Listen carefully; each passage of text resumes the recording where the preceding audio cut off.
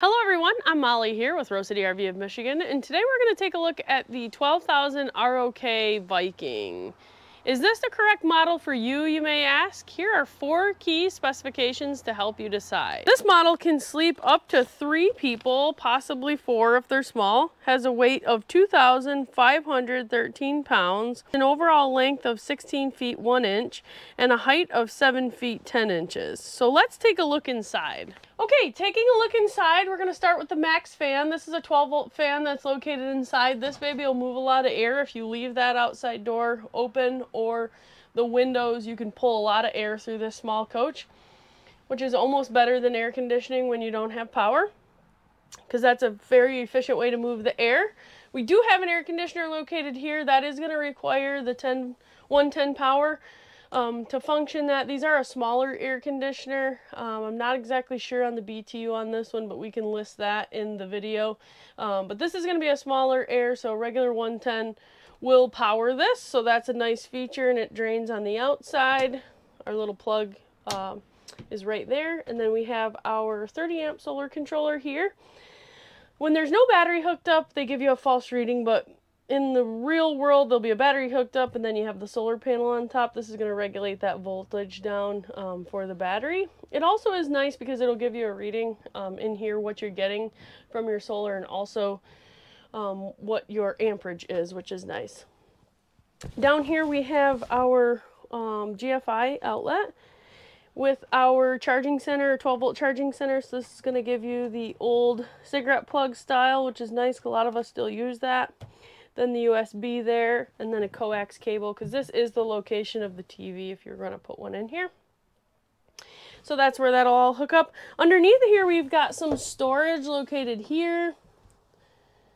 Underneath of here, this storage bin goes to the outside compartment, which we'll show you on the outside. So you can have access inside and outside to that. This is our bed that I mentioned you could sleep 3 or 4 on. In this coach. You could put 2 little kids here, but beyond that, you really wouldn't want to. And if you were sleeping adults, you would only want to put 2 adults in this coach. So that's what it looks like in the down position there. And then up in the couch position there. Now, we obviously have an emergency egress window here, which you can still use for ventilation if you want. Up top, we have some cargo carrying capacity here with nice nets. Kind of keeps it open versus a door. I like that feature because you can see what you have in there. And then right here, we have our cassette toilet. And this is on a hinge. And all you do is pull that like so to pull out the tank and to exchange it and clean it. Super simple little operation here, but at least it gives you that inside toilet option. So we like that. And that just stows away in there, and that flips down like so. And you can use that as a bench if you want, or for storage on top.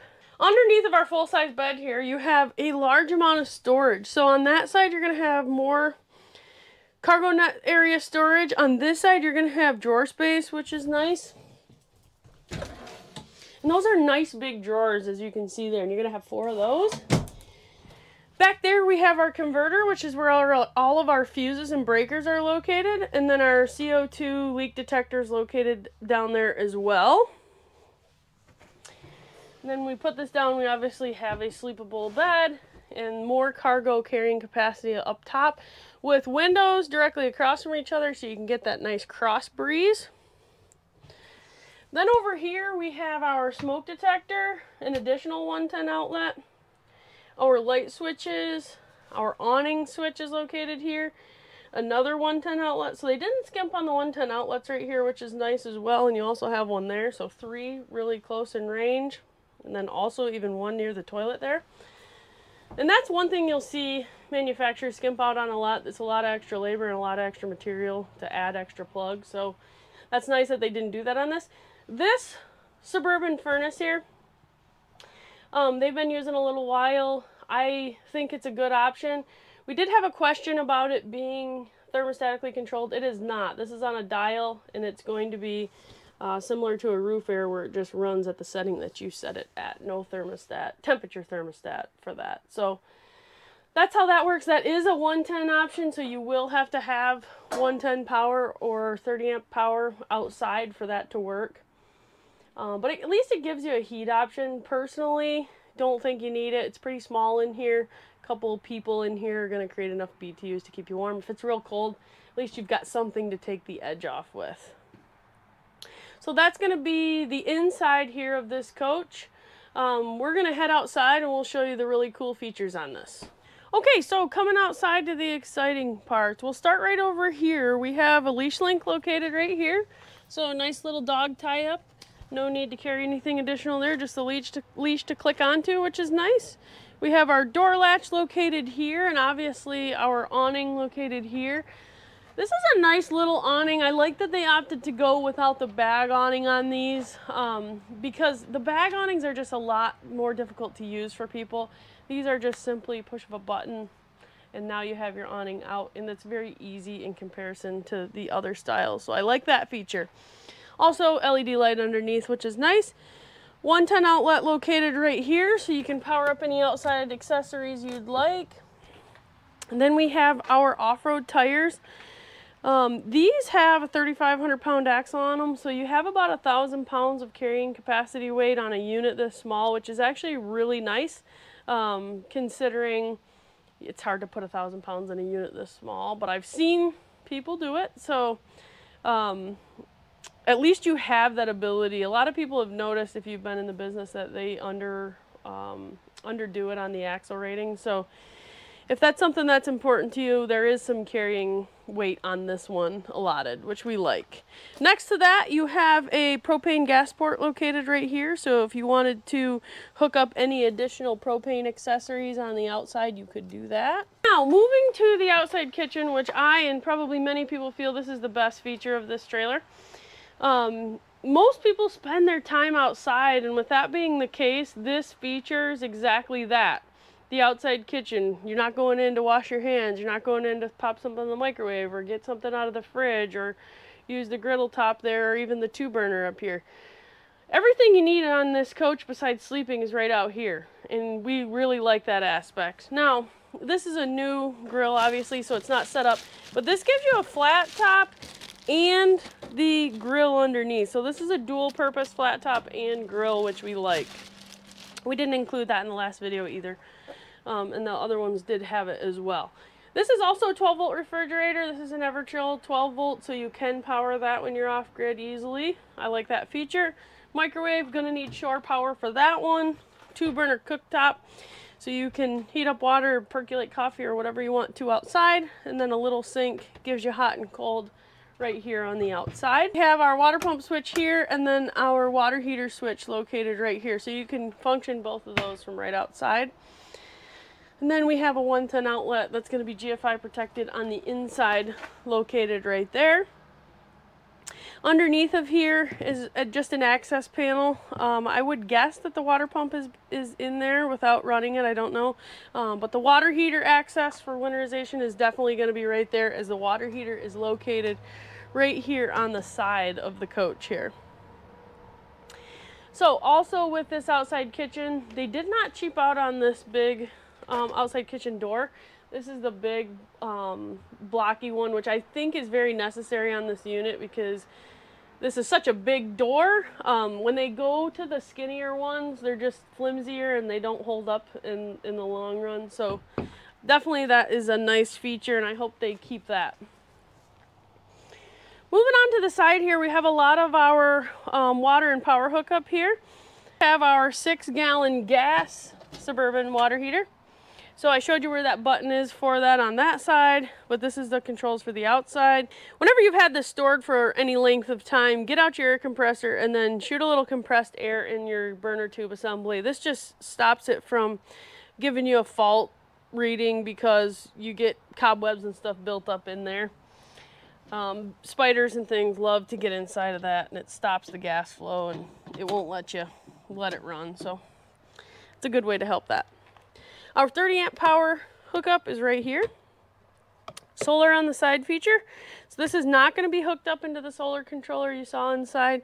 This is going to be on its own. So if you do hook up solar on this outside port, you need to make sure that you have voltage regulation.